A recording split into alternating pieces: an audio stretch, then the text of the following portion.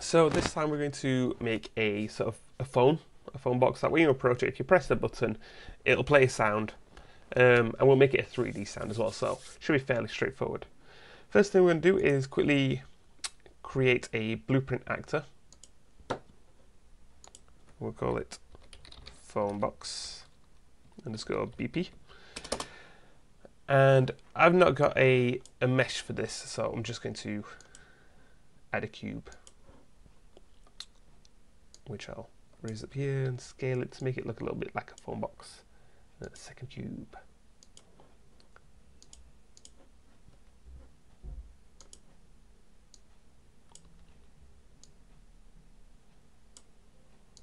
There you go. This is my sort of ye olde style phone box, which will totally do for now. But with this, what we're going to need to do, most importantly, is add a box collider. So the part where, because if we press a button to answer the phone, we don't want that button to be always accessible. We only want it to be accessible if we are overlapping this area. So let's say we only want to do it if we're stood in front of the box, if we're stood in front of the phone box, about here. Right, we'll just say that is the front of our phone box, and we'll make it a little bit more obvious, just so in game I know what that's going to look like.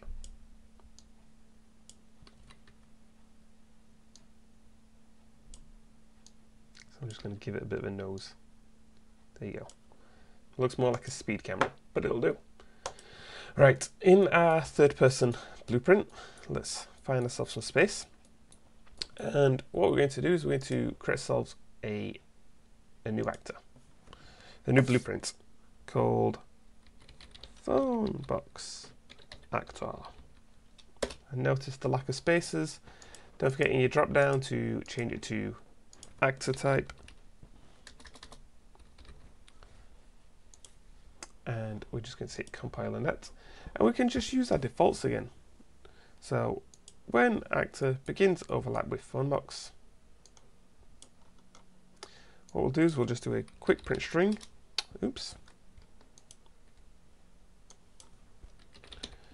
Just to make sure that this works. So when we overlap with the phone box, we want it to say hello.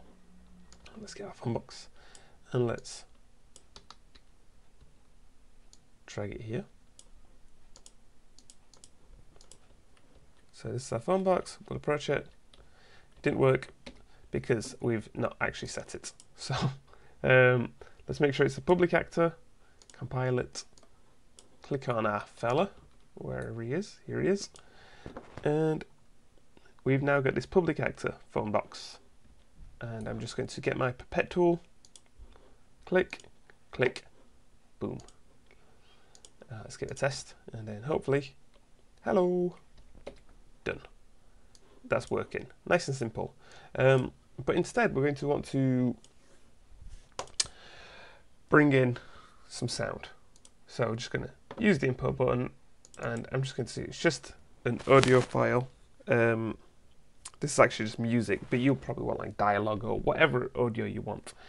And if we double click in the text part of this, we can see a bit more information about it. So because mine's audio, I could tell it to loop if I want to, because it could be background music. But we're not going to worry too much about this for now. But what we are going to do is we want to make it a 3D sound. So when we're close to the phone box, we hear it, and when we walk away, we don't. So I'm going to right click in some space and go to sounds. I'm going to create a sound attenuation, which I'm just going to leave as default name, which is a very bad thing to do.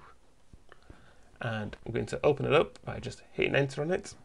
And we can see in here that now we've got sound attenuation, it's got inner radius, and it's got the amount of fall off.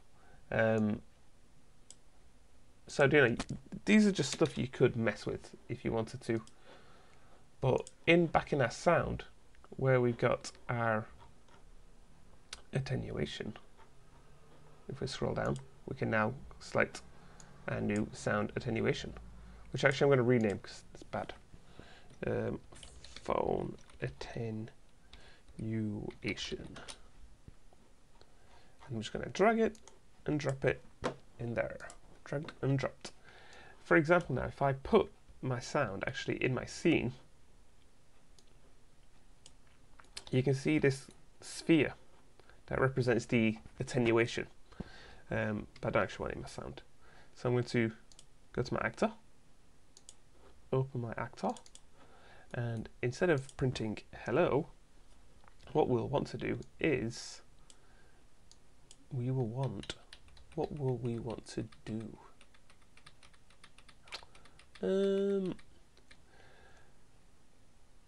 We're going to want a button press. So actually with this, I'm going to get my phone box again, and we'll just do this the slightly messy but easy way. And we're going to create a new variable, a new bool. We'll just call it inRange. Switch it to a boolean, as a true or false, and we're going to want to set. So when we are in range, we'll say it's in range. We'll duplicate that with Control W and untick. So when we're in range and when we end, we set that to true. And I'm not going to set up an input for this. I'm just going to type in keyboard.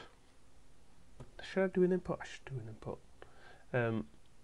Okay, stop being lazy. We'll do it properly. Input project settings. And then we'll scroll down until we find input, and we'll create a new action mapping. We've already got jump, which is our face bottom. So we're already using that one. So we'll just call this interact. And I will say face left, which is square. In my keyboard, on my gamepad, or we could just do Z as well. Alright, so we want interact. When interact is pressed, and we're going to ask the question if statement branch, if in range is true, then we're going to want to play sound.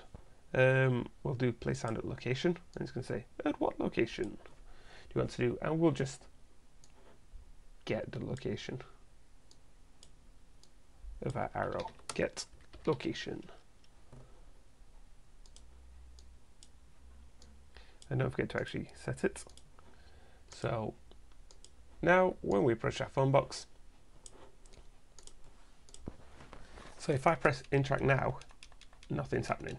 But if I walk to my phone box and I'm in space, it plays the sound. And then if I walk away, that sound fades out. But if I come back and interact,